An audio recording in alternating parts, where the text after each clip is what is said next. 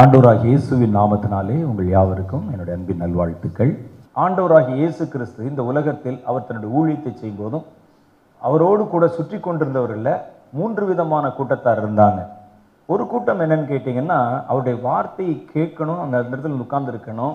அவர் அந்த வார்த்தைகள் விளங்குகிறதோ இல்லையோ, ஏதோ நமக்கு ஒரு ஆறுதலை தருகிறது, புரிகிறது, அந்த வார்த்தையை கேட்பது நமக்கு சந்தோஷமாக இருக்கிறதுன்னு சொல்லி அந்த வார்த்தை கேட்கறதுக்காக வந்த ஒரு கூட்டம் பேர். இன்னொரு கூட்டம் பேர் என்னன்னா, அவர் செய்கிற அற்புதங்களை பார்ப்பதற்காக வந்தவர்கள். ஒருவன் நடக்க முடியாதவன் நடக்கிறான், பார்க்க முடியாதவன் பார்க்குறான், ஓட முடியாதவன் ஓடுறான், இதெல்லாம் பார்ப்பதற்காக ஒரு கூட்டம். அது சும்மா அங்கே நடக்கூடிய இந்த பெர்ஃபார்மன்ஸை பார்ப்பதற்கு, ஒரு வேடிக்கை பார்ப்பதற்கு கூடுகிற ஒரு கூட்டம். மூணாவது இன்னொரு கூட்டம் இருந்தாங்க. அவங்க என்ன செஞ்சாங்கன்னா, அந்த கூட்டத்தாரே என்ன செய்வாங்கன்னா, கடைசியில் அது முடிந்த உடனே சாப்பாடு கொடுக்குறாரு ஆண்டவர். 5000 பேருக்கு அந்த மாதிரி கொடுக்குறாருல, அது மாதிரி நமக்கு ஏதாவது கிடைக்குமா என்பதற்காக வந்த ஒரு கூட்டம். இன்னொரு கூட்டம் உட்கார்ந்துருந்தாங்க. இயேசு என்ன சொல்லுகிறார், அதில் நம்ம என்ன காரியத்தை நம்ம கண்டுபிடிச்சு குற்றம் கண்டுபிடிக்கலாம் அப்படிங்கிறதுக்காக பரிசேயர்கள் ஒரு கூட்டம், சதுசேயர்கள் ஒரு கூட்டம் சோதனை பண்ணி பார்க்கறதுக்கு. அது இன்னைக்கு நேற்றல்ல, 2000 வருஷத்துக்கு முன்பாகவே இந்த கலாச்சாரம் ஆரம்பித்து விட்டது. கூட்டத்துக்கு நல்லவங்க மாதிரி உட்கார்ந்துருப்பாங்க, உட்கார்ந்து அப்படியே பார்த்துட்டு இருப்பாங்க, எங்கடா பேசினாரு, எந்த இடத்துல தப்பு விடுகிறார் என்று. இயேசு பேசி கொண்டு வரும்பொழுதே, ஆபிரகாம் இந்த நாளை காண ஆவலாக இருந்தான், கண்டு களி கூர்ந்தான் அப்படின்னு சொன்னோன்னே டக்குன்னு ஒரு ஆள் எந்திரிச்சிட்டான். எந்திரிச்சவன் கேட்டான், உமக்கு இன்னும் 50 வயதாகவில்லை. ஆபிரகாம் எவ்வளோ வயசான ஆள்? ஆபிரகாம் அழைக்கப்பட்ட பொழுதே அவருக்கு 75 வயசு. அவர் எப்போ வாழ்ந்தவர்? உமக்கு இன்னும் 30 வயசு ஆகும், உமக்கு இன்னும் 50 வயசு ஆகலை, 33 வயசுல நின்று கொண்டிருக்கு, நீர் எப்படி ஆபிரகாமை பார்த்தீர் அப்படின்னு கேள்வி கேட்க ஆரம்பிக்கும். இந்த மாதிரி அவர் எங்க பேசுவார், எந்த இடத்துல ஒரு சின்ன குறை வரும், அவர் மேலே குற்றம் சாட்டலாம் அப்படிங்கிறதுக்காகவே அவர் பின்னால் சுற்றி கொண்டிருந்த ஒரு கூட்டத்தார் இருந்தாங்க. அதுக்கு நடுவில் ஒரு கூட்டம், உண்மையான ஒரு கூட்டம் இருந்து அவங்க என்ன செஞ்சாங்கன்னா, இயேசுவை இயேசுக்காகவே பின்பற்றினார்கள். அவர் தான் மேசியா, அவர் தான் கிறிஸ்து, அவர் தான் வழி, அவர் தான் சத்தியம், அவரை விட்டால் போவதற்கு வேறு மார்க்கம் இல்லை. அவங்க தான் என்ன செஞ்சாங்கன்னா, முழுசாக இயேசுவை ஏற்றுக்கொண்ட ஒரு கூட்டம் இருந்தாங்க. அது எவ்வளவு பேர் இருந்தாங்கன்னா, இயேசுவோடு நெருக்கமாக இருந்தவர்கள் 12 பேர். அதுக்கப்புறம் அவருடைய சீஷர்கள் என்று அழைக்கப்பட்டவர்கள் ஒரு 70 பேர் இருந்தாங்க. ஆக மொத்தம் ஒரு 82 பேர் மாத்திரம்தான் இயேசுவின் பின்னாலே சுற்றி கொண்டிருந்தாங்க. அவங்க தான் உண்மையாகவே அவருக்கென்று தன் உயிரையும் தத்தம் செய்வதற்கு, மற்றபடி அவருடைய செய்தியை பிரசங்கத்தை கேட்கறதுக்கு திரளான ஜனங்கள் வந்தாங்க. சாப்பிட்டு திருப்தியான புருஷர்கள் மாத்திரம் 5000 பேராக இருந்தார்கள் அப்படின்னு போட்டிருக்கோம். அப்போ ஆண்கள் 5000 பேராக இருந்தால் பெண்கள் எவ்வளோ பேர் இருப்பாங்க பாருங்க. எப்பவுமே ஆண்கள் இருக்கிற மாதிரி 2 மடங்கு பெண்கள் இருப்பாங்க. அப்போ 10000 பேர் அங்கே, இங்கே ஒரு 5000 பேர், இதெல்லாம் சேர்த்திங்கன்னா 15000 பேர். அந்த காலத்தில் மைக் இல்லாமல், ஸ்பீக்கர் இல்லாமல் இயேசு நடத்தின கூட்டத்திற்கு 15000 பேர் ராத்திரி பகலாக அவருடைய வார்த்தையை கேட்டுக்கொண்டே 3 நாள் உட்கார்ந்துருந்தாங்க. இயேசு கொஞ்சம் ரெஸ்ட் எடுக்கலான்னு போனால், அந்த கரையில் போய் இறங்குவதற்கு முன்பாக அந்த ஏரியை சுற்றி கொண்டு வந்து இயேசு வர்றதுக்கு முன்னாலே நின்னாங்க. மறுபடியும் பேசுங்க அப்படின்னு கேட்டாங்க. ஆனால் அதெல்லாம் பார்த்துட்டு இயேசு ஏமாந்து போக மாட்டார். இத்தனை ஜனங்கள் எவ்வளோ ஆர்வமாக காட்டில் வச்சு கன்வென்ஷன் நடத்தினா உட்கார்ந்து இருக்கிறாங்க. நமக்கெல்லாம் இந்த காலங்களில் நம்ம ஒரு நல்ல கூட்டம் நடத்தணும்னா பாருங்கள், பிரதருக்கு உங்கள் மேலே எவ்வளோ ஒரு அக்கறை இருக்கிறதுனால எல்லாருக்கும் நல்ல குழுன்னு சொல்லி ஒரு ஏசி வசதியோட ஒரு ஹால் பண்ணி அங்கே கூப்பிடணும். ஆனால் அப்போ அப்படி கிடையாது. காட்டில் உங்களுக்கு இன்டர்வியூ விட்டால் கூட நீங்கள் காஃபி குடிக்க முடியாது, டீ குடிக்க முடியாது. அந்த மாதிரி ஒரு இடத்துல வச்சு 3 நாள் இயேசு பேசினார். அங்கே 3 நாளும் அப்படியே குடும்பமாக தங்கிட்டாங்க வனாந்திரத்தில், மலை மேலே. அங்கே நின்று இயேசுனுடைய வார்த்தையை கேட்டு, செய்தியை கேட்டு, அது பத்தல அவங்களுக்கு. அப்போ இயேசு முதல் கூட்டத்தில் எவ்வளோ ஜனங்கள் பிடிபட்டு விட்டார்கள், எத்தனை ஜனங்கள் ரட்சிக்கப்பட்டு விட்டார்கள், 15000 பேர் ஒரு கூட்டத்தில். அதுக்கு பிறகு இயேசு எங்கே போனால் நெருக்கி முண்டியடித்து கொண்டிருக்கிறார்கள் என்று சொல்லி இயேசு சந்தோஷப்படலை. அவருக்கு தெரியும் கூட்டம் தான் 15000, ஆனால் அதுக்குள்ளே இருக்கக்கூடிய உண்மையான மனிதர்கள் என்பது 82 பேர் தான். அதில் ஒரு 12, அப்புறம் இயேசு ஒரு 70 பேர் மேலே தன்னுடைய ஆவியை ஊதி பரிசுத்த ஆவியை பெற்றுக்கொள்ளுங்கள் என்று சொன்னார் என்று எழுதியிருக்கிறார். அதில் ஆண்களும் பெண்களும் இருந்தாங்க, சீஷர்களும் சீஷிகளும் இருந்தார்கள்.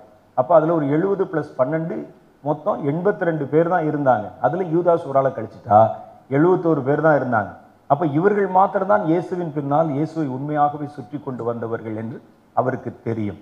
அதனால இயேசு என்ன செய்தார் என்றால், அவங்க மாத்திரம் செப்பரேட்டாக வைத்து அவர்களுக்கு மேலான காரியங்களை அவர் கற்றுக் கொடுத்தார்.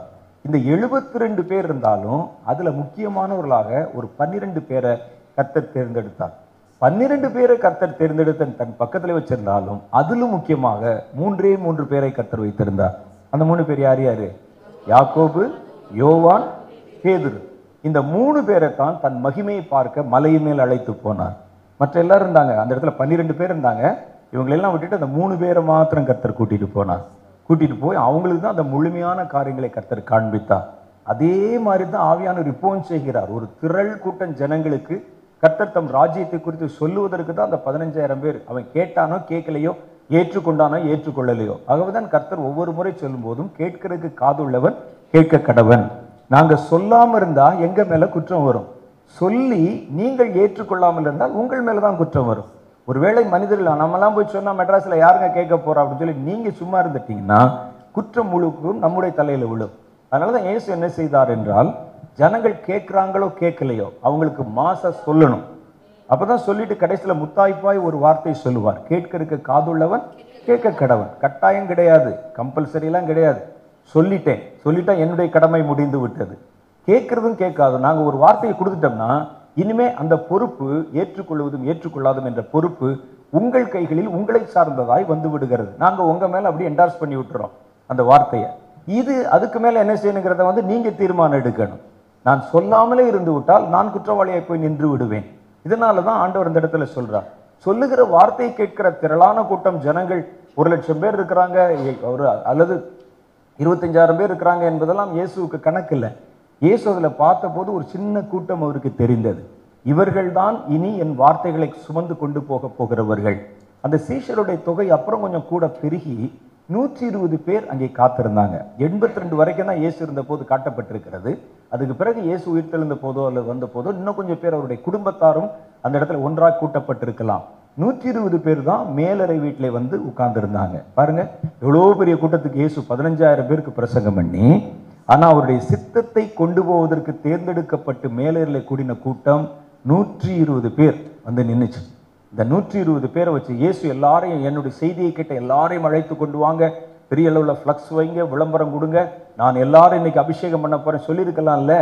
இயேசு சொல்லியிருந்தா நிறைய பேர் இன்னும் பெரிய கூட்டம் வந்திருப்பாரு. இயேசுக்கு தெரியும் இவர்களெல்லாம் அல்ல, உண்மையாகவே அதனுடைய அஸ்திபாரமாக ஆணி வேறாக காரியம் செய்ய போறவங்க இந்த 120 பேர். இந்த 120 பேரை அழைத்து தான் கர்த்தர் அவர்களோட பேசி ஒரு பெரிய காரியத்தை செய்தார். அப்ப முதல் கட்ட ஊழியத்தில் தான் ஜனங்களை சந்திக்கிறோம். அதுல அழைக்கப்பட்ட ஜனங்களை மாத்திர தேர்ந்தெடுத்து அவர்களுக்கு என்ன செய்யணும் என்று சொல்லுகிறோம். கர்த்தர் என்ன காரியத்தை, ஒரு பெரிய திட்டத்தை வைத்திருக்கிறார் என்பதை மாசில் எல்லாருக்கும் சொல்லிடுறோம். அதுல நாங்க என்ன செய்யணும்னு சொல்லி வர்றாங்க பாருங்க, அவங்கள மாத்திரம் ஒரு கூட்டத்தை வச்சு நம்ம என்ன செய்யணும் என்பதை சொல்லுகிறோம். அதை கேட்ட போதுக்கு அப்புறம் அதுல கொஞ்சம் பேர் ஓடிடுவாங்க. இல்லை, எனக்கு வீடு இருக்கு, வாசல் இருக்கு, என்னால் இதெல்லாம் செய்ய முடியாதுன்னு கொஞ்சம் பேர் ஓடிடுவாங்க. அதுல கொஞ்சம் ஒரு சின்ன கூட்டம் வரும். அந்த கூட்டத்தை வைத்துத்தான் கர்த்தர் பெரிய காரியங்களை நிறைவேற்றுவார். நியாயாதிபதிகளின் புத்தகத்தில் நீங்க எடுத்து பார்த்தீங்கன்னா, கர்த்தர் ஒரு அழைப்பு கொடுத்த போது ஏராளமான பேர் வந்தாங்க. 7வது அதிகாரத்தில் சொல்லியிருக்கு, நீங்க நல்லா படிச்சு பாருங்க. அது ஏன் கர்த்தர் அந்த மாதிரி ஒரு குறைவான கூட்டத்தை தேர்ந்தெடுக்கிறார் என்பதற்கு ஒரு காரணம் கூட அந்த இடத்துல சொல்லியிருக்கிறார். ஏன் நமக்கு பெரிய கூட்டம் வேண்டாம், நம்ம ஒரு பெரிய ஒரு யுத்தத்துக்கு நம்மை அழைத்து செல்வதற்கு ஒரு பெரிய கூட்டம் வேண்டாம், ஒரு சின்ன கூட்டம் வேண்டும் என்பதற்கு ஒரு ரீசன் கர்த்தர் சொல்லி இருக்கிறார். 7வது அதிகாரம் 1ஆம் வசனம் நான் படிக்கிறேன். அப்பொழுது கிதியோன் ஆகிய எருபாகாலும் அவனோடு இருந்த ஜனங்கள் யாவரும் அவர்கள் காலமே எழுந்து புறப்பட்டு ஆரோத் என்கிற நீரூற்றின் கிட்ட அவர் பாளையம் இறங்கினார்கள். மீதியானின் பாளையம் அவர்களுக்கு வடக்கே மோசே மேட்டிற்கு பின்னான பள்ளத்தாக்கில் இருந்தது. அப்பொழுது கர்த்தர் கிதியோனை நோக்கி, நான் மீதியானியரை உன்னோடு இருக்கிற ஜனத்தின் கையில் ஒப்பு கொடுக்கிறதற்கு அவர்கள் மிகுதியாயிருக்கிறார்கள்.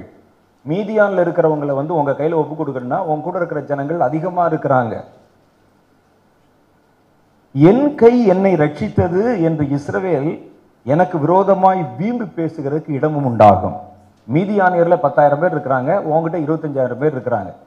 இந்த இடத்துல சண்டை பிடிச்சிட்டா நம்முடைய படை பெரிய படை, நம்முடைய படை ஜெயிக்கிற படை, நம்முடைய பலம் சாதாரணமானதல்ல.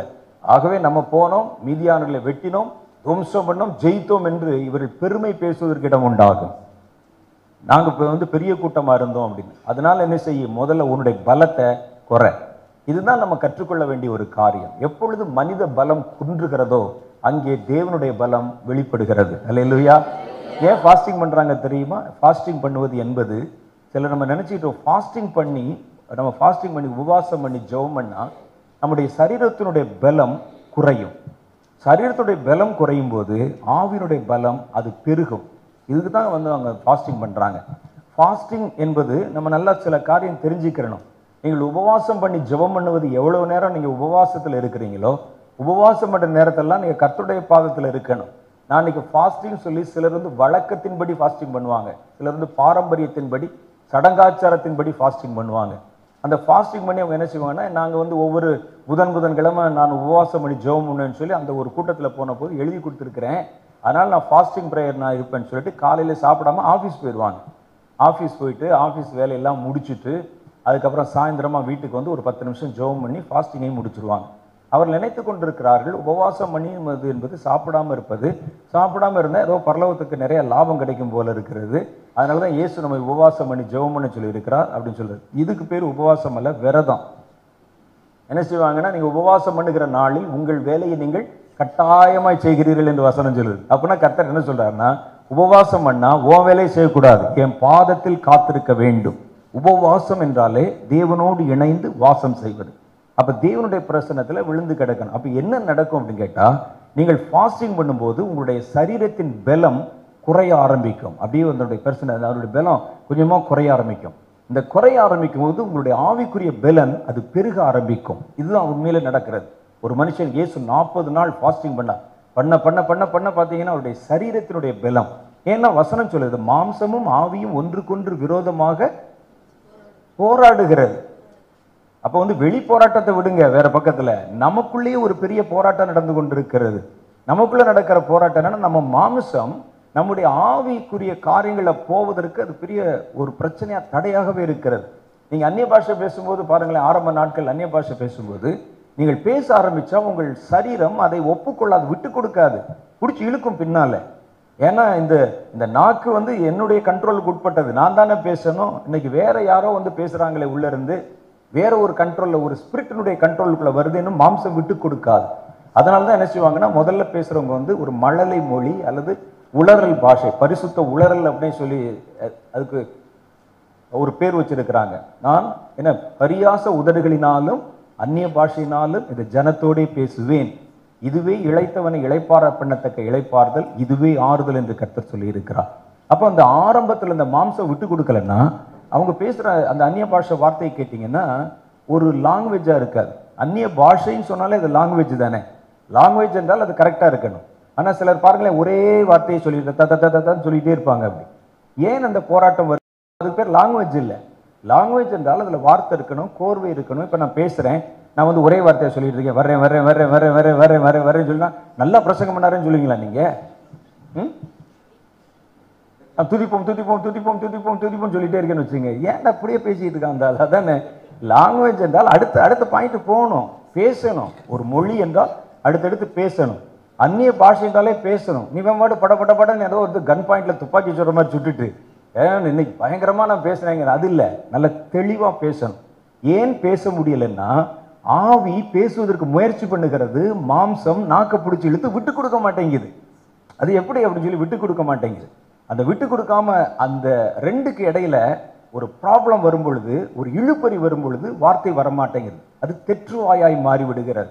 இந்த ஸ்டாமரிங், அந்த உதடுகள் இருக்கவங்க பாருங்களேன், சில நேரத்தில் நமக்கு வந்து ஃபியர் இருக்கும், பயம் இருக்கும். பயம் வந்த உடனே நம்முடைய நாக்கை நம்முடைய சரீரம் எடுத்து உபயோகப்படுத்துவதில் ஒரு தடுமாற்றம் உண்டாகிவிடும்.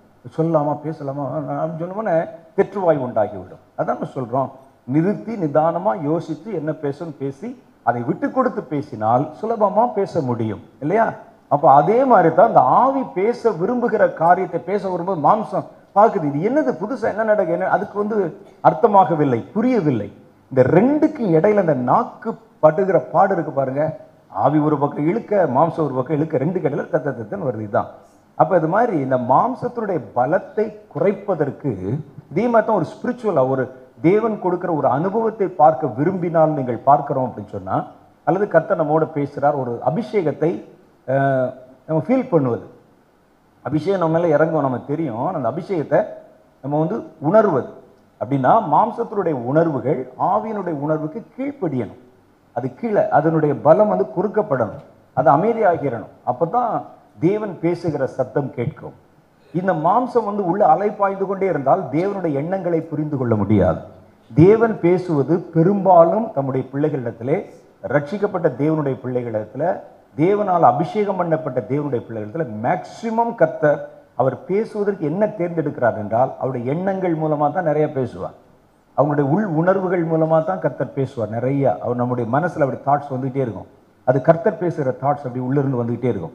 ஆனால் அதே நேரத்தில் நீங்கள் பாருங்கள், நம்முடைய மனசு இருக்குது பாருங்கள், அது ஒரு பக்கம் பேசிக்கிட்டே இருக்கும். எதையாவது அடுத்து என்ன செய்யணும், எவனை கெடுக்கணும், எங்கே போகணும், அப்படியே வந்து யோசிக்கிட்டே இருக்கும். என்னடா அப்போ தான் வந்து பிரசங்கம் நேரமாச்சு, வீட்டில் நம்ம என்ன செஞ்சோன்னு தெரியல, கேஸை மூடணுமான்னு தெரியல, சுவிட்ச் ஆஃப் பண்ணணும், இது ஒரு பக்கம் ஓடிக்கிட்டே இருக்கும்.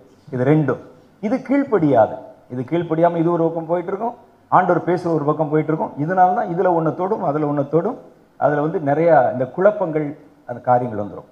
இப்போ என்ன செய்யணும்னா, சரீரத்திலிருந்து தோன்றுகிற எண்ணங்கள் அது அமைதியானால், அது கீழ்ப்பட்டால், ஆவியானவர் பேசுகிற சத்தத்தை நம்ம தெளிவாய் தெரிந்து கொள்ள முடியும்.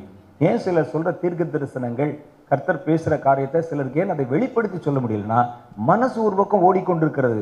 சில பக்கம் பார்த்தீங்கன்னா இமேஜினேஷன், கற்பனை, பற்பல காரியங்களை குறித்து நீ உன்னுடைய மனதிலே வாதிக்கப்பட்டு கவலைப்படுகிறாய். கர்த்தர் சொன்னார், அந்த மார்த்தாள் மரியாள் விட்டு போய், மார்த்தாலே நீ அநேக காரியங்களை குறித்து உன்னுடைய மனசில் கவலைப்பட்டுக்கிட்டு இருக்கிற. அந்த அம்மாவுக்கு எதுவுமே இதுதான், எப்போ பார்த்தாலும் ஐயோ ஏசு வந்துட்டாரு, வீட்டில் அரிசி இல்லையே, ஐயோ உழவு இல்லையே, ஏசு என்ன சாப்பிடு, இப்படியே வந்து யோசித்து கொண்டிருக்கிறாய். தேவையானது ஒன்றே, மரியாள் தன்னை விட்டு எடுபடாத நல்ல பங்கை தெரிந்து கொண்டாள். சும்மா நீ போட்டு உன்னுடைய மனசு அப்படி உழட்டிக்கிட்டே இருக்காத. மனசு அப்படி ஓடிக்கொண்டே இருக்கும், பல நேரத்தில் ஓடிக்கொண்டே இருக்கும். அந்த ஓட்டம் வந்து தடை செய்யப்படும் பொழுதுதான் கர்த்தர் பேசுகிற வார்த்தை, தேவனுடைய சிந்தை கர்த்தர் உங்களுக்குள்ள தர்றதை தெளிவாய் புரிந்து கொள்ள முடியும். அது அமைதி நிலைமையில வரணும். அது வாட்டு இப்படி ஆர்ப்பரித்து கொண்டிருக்கக்கூடாது. அதனால தான் உலக கவலைகள் மற்ற மாதிரி காரியங்களுக்கு அதிகமாக இடம் கொடுக்கக்கூடாது. அப்போ நம்முடைய சரீரத்துடைய பலத்தை குறைப்பதற்கு தான் நம்ம ஃபாஸ்டிங் என்ற ஒரு அனுபவத்தை நம்ம வந்து எடுக்கிறோம். அப்போ இந்த சரீரத்துடைய பலன் என்று சொல்வது நம்முடைய சிந்தையின் பலனை நம்ம எடுக்கலாம். ஃபீலிங்ஸ், நம்ம சரீரத்தினுடைய இந்த உணர்வுகள் இருக்கு பாருங்க, உணர்வுகள் எடுக்கலாம். இதெல்லாம் கொஞ்சமாக அப்படியே வந்து அதனுடைய பலம் குறைஞ்சிக்கிட்டே ஆஃப் ஆகிட்டே வரும். அப்போ தான் தேவ பிரசன்னத்தை நம்மால் அறிய முடியும். ரெண்டும் ஒரே நேரத்தில் வந்துச்சுன்னா உங்களால் கேட்க முடியாது. நான் இங்கே பேசிகிட்டு இருக்கேன், பக்கத்தில் ஒருத்தர் ஒரு பெரிய சத்தத்தில் ஒரு பாட்டு போட்டுக்கிட்டு இருக்கிறாங்க, பக்கத்தில் ஒரு கல்யாணம் பாட்டு போட்டுருக்காங்க. உங்களால் நான் என்ன பேசுகிறேன் என்பதை முழுவதாக பெற்றுக்கொள்ள முடியாது. நான் பேசிகிட்டு இருக்கும்போது நீங்களும் பேசியிருந்தீங்கன்னா எதுவும் கேட்க முடியாது. இப்போ நான் பேச ஆரம்பிக்கும் போது நீங்கள் என்ன செய்றீங்க, நீங்கள் அமைதியாகி விடுகிறேன். நீங்கள் அமைதியானதான் நானே பேச ஆரம்பிக்கிறேன். நீங்கள் பேசியிருக்கும்போது நான் பேச மாட்டேன். நான் நிறுத்திட்டா நீங்கள் பேசுவீங்க தானே. அப்போ நமக்குள்ளே வருகிற அந்த ஓட்டம் வந்து நிறுத்தப்பட்டால் கர்த்தர் பேசுகிறதை நம்மால் தெளிவாய் புரிந்து கொள்ள முடியும். இதுதான் ஒவ்வொரு மனுஷனுக்குள்ள நடக்குது. ஆனால் ஆண்டவர் என்ன செய்யறாருன்னா, அபிஷேகம் பண்ணப்பட்ட நாளிலிருந்து கர்த்தர் நம்மோடு கூட ஒவ்வொரு நிமிஷம் பேசிக்கொண்டு தான் இருக்கிறார். எல்லார்ட்டையும் பேசுவார். அது குழந்தையா இருந்தா கூட பரிசுத்த ஆவியின் அபிஷேகத்தை ஒரு பெற்றுக்கொண்டா கர்த்தர் அவரிடத்துல பேசிக்கொண்டு வருகிறார். ஏன்னா வசனம் சொல்லுது, சத்திய ஆவியானவர் உங்களுக்குள் வரும் பொழுது சகல சத்தியத்தை குறித்தும் அவர் உங்களுக்கு போதிக்கிறார், அவர் உங்களுக்கு கற்பிக்கிறார், அவர் பேசுகிறார், தாம் பார்த்த பல காரியங்களை அவர் உங்களுக்கு சொல்லுகிறார். அவர் பரத்திலிருந்து இறங்கி வந்தவர், பரலோகத்தை குறித்து முழுசும் அவருக்கு தான் தெரியும், அவர் உங்களுக்கு சொல்லு. இப்படிலாம் வந்து வசனத்தில் போட்டிருக்கு. அப்போ அவர் எவ்வளவு சொல்லணும், எவ்வளவு பேசணும் பாருங்க. அப்போ பேசிக்கொண்டே இருக்கிறார். நம்ம கேட்கறதுக்கு முடியலைங்கிறதுனால தான் நம்ம ஃபாஸ்டிங் பண்றோம். இந்த ஃபாஸ்டிங் பண்ணும்போது நம்முடைய சரீரத்தினுடைய உணர்வுகள், சரீரத்துடைய காரியங்கள் பலம் குறையும் பொழுது ஆவியினுடைய பலம் பெருகுதுன்னு சொல்றோம்ல. அப்ப தேவனுடைய ஆவியின் பிரசனத்துக்குள்ள இருக்கும்போது நீங்க ஃபாஸ்டிங் பண்ணாதான் தேவனுடைய பலத்தை நீங்க புரிந்து கொள்ள முடியும். நீங்க உங்களுடைய சரீரத்தை பலவீனமாக்கி நீங்க ஆபீஸ்ல உட்கார்ந்துருக்கீங்கன்னு வச்சுக்கோங்க, அல்லது வேற ஒரு இடத்துல வெளியே நீங்க பஸ்ல டிராவல் பண்றீங்கன்னு வச்சுக்கோங்க, அந்த இடத்துல இந்த ஸ்பிரிச்சுவல், இந்த என்வாயன்மெண்ட் என்று ஒன்று இருக்கும். அங்க ஒருவேளை பொல்லாத ஆவிகள் இருக்கலாம், பிசாசு இருக்கலாம். இப்போ உங்க சரீரத்தின் பலம் குறைய ஆரம்பிக்கிறது அந்த இடத்துல. அப்போ ஒருவேளை மற்ற காரியங்களை, வேறு ஏதாவது காரியங்கள் மீறி விடுவதற்கு வாய்ப்பு இருக்கிறது.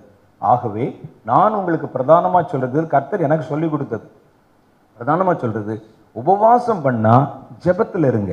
உபவாசம் பண்ணா தேவனுடைய பிரசன்னத்தில் இருங்க.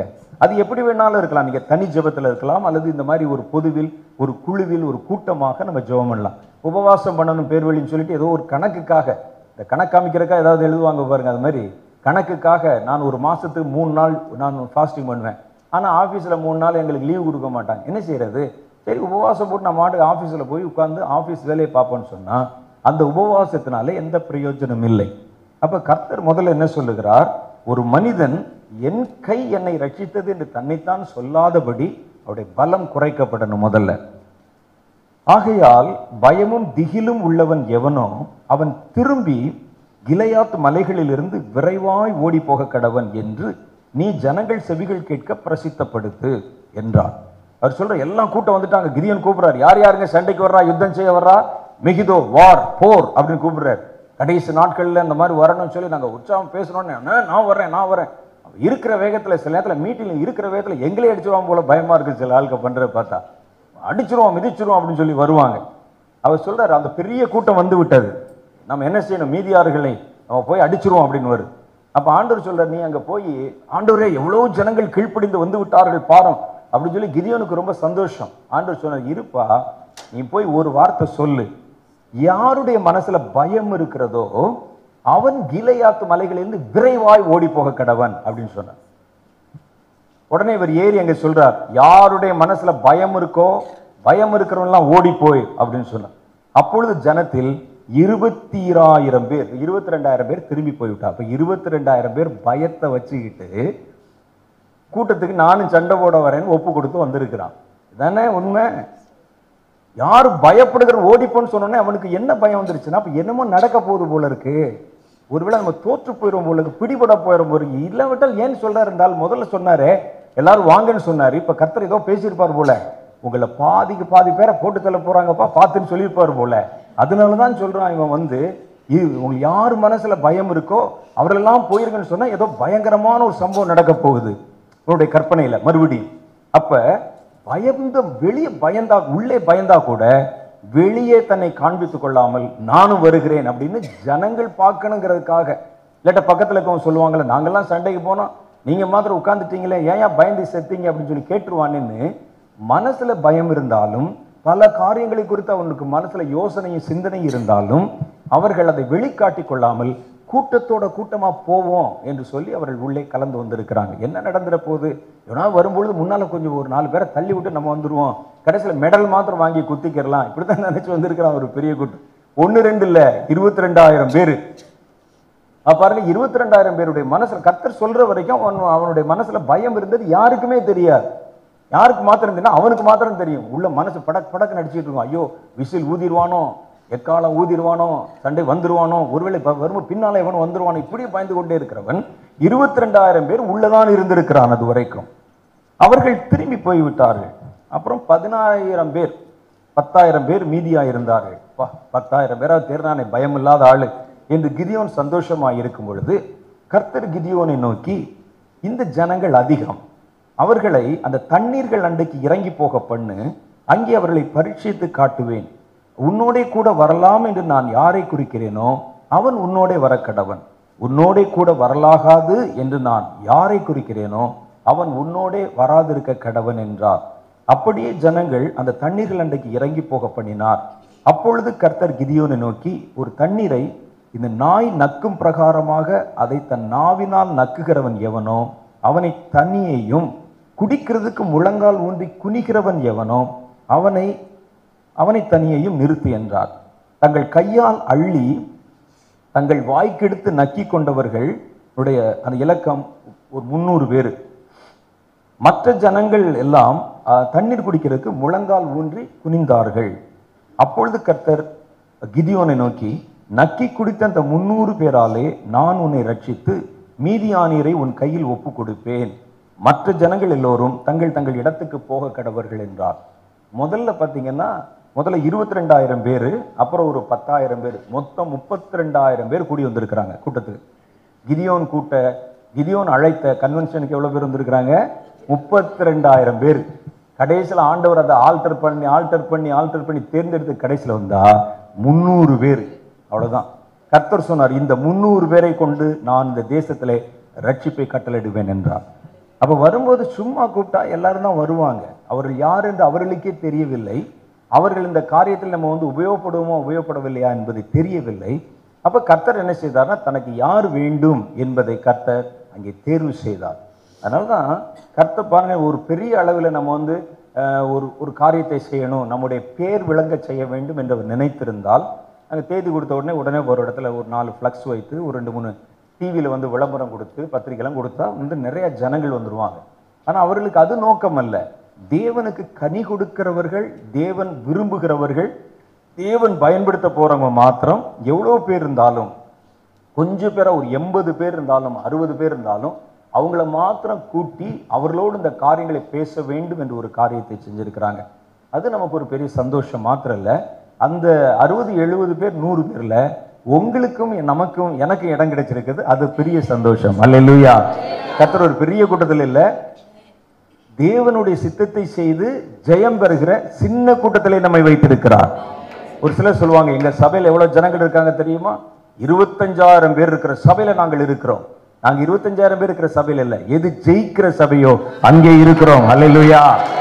அதானே வேணும். சிலருக்கு இந்த காலத்துல எது பெருமை பாருங்க, எங்க சர்ச்சில் வந்து 3,000 பேர் 30,000 பேர் இருக்க சர்ச்சுங்க, 7 சர்வீஸ் நடத்துறோம், அவ்வளோ பெரிய சபையில நான் இருக்கிறனாக்கும். இந்த இடத்துல பாருங்கள், இவர்கள் போன ராணுவம் என்பது 300 பேர் கொண்ட ராணுவம். ஆனால் அது தேவனால் தேர்ந்தெடுக்கப்பட்டு ஜெயிக்கிற ராணுவம். ஜெயிக்கிற கூட்டம் கொஞ்சமா தான் இருக்கும், ஆனா பெரிய வெற்றி அவர்கள் பெற்று விட்டார்கள். வசனம் சொல்லுகிறது, ஒரு மனுஷனுடைய பலம் பெருசா இருந்தா இது என்னால் சாதிக்கப்பட்டது என்று நினைத்து அவன் ஆண்டவரை வந்து விட்டு மறுதலித்து தன்னை பெருமைப்படுத்திக் கொள்ளுவான். இந்த குறைந்த கூட்டம் வந்து பெரிய காரியங்களை செய்வதற்கு தேவன் அவளை அழைத்து தேர்ந்தெடுத்திருக்கிறார் என்பது எவ்வளவு ஒரு சந்தோஷமான ஒரு காரியம் பாருங்க. அதுல கர்த்தர் நம்ம எல்லாம் அழைத்து வந்து ஏதோ ஒரு இந்த சென்னை பட்டணத்தை குறித்த பல பெரிய காரியங்களை, திட்டங்களை நம்ம செய்வதற்குண்டான காரியங்களை கர்த்தர் செய்வதற்கு நம்மை அழைத்து வந்திருக்கிறார். இந்த ஒரு 100 பேர் 150 பேரை வச்சு என்னங்க செய்ய முடியும் என்று நம்ம ஒருவேளை நினைக்கலாம். மெட்ராஸ் பெருசு, இந்த 120 பேர் 150 பேரை வச்சு நம்ம என்ன செய்ய முடியும் அப்படின்னு யோசிக்கலாம். உலகம் பெருசு, ஆனா இயேசு அதை கலக்குவதற்கு 120 பேரை தான் தேர்ந்தெடுத்திருந்தார். இது கடைசி காலம்.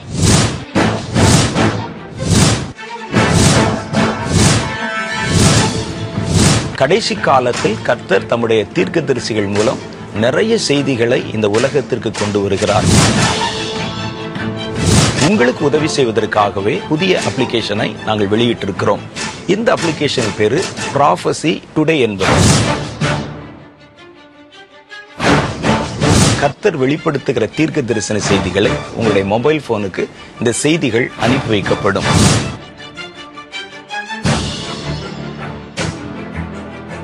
அது எத்தனை மணி, எத்தனை நிமிஷம், எந்த நேரம் என்பதை அதில் நீங்கள் முன்குறித்து வைத்து விட்டால் அந்த குறித்த சமயத்துல ஒரு புஷ்அப் நோட்டிபிகேஷன் வரும்.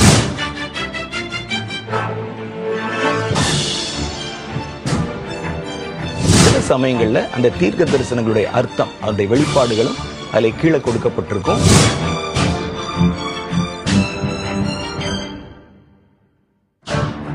ஒருவேளை எங்களுக்கு அதில் எழுதியிருக்கிற எழுத்துக்களை வாசிக்க முடியவில்லை என்று நீங்கள் நினைத்தால் அதில் இருக்கக்கூடிய செய்திகளை உங்களுக்கு ஆடியோ வடிவத்தில் வாசிக்கப்படும்.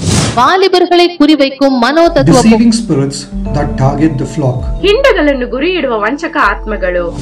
இந்த அப்ளிகேஷன்ல நம்முடைய தீர்க்க தரிசன செய்திகள் இப்பொழுது 5 மொழிகளிலே வெளிவருவதற்கு ஆயத்தமாக இருக்கிறது.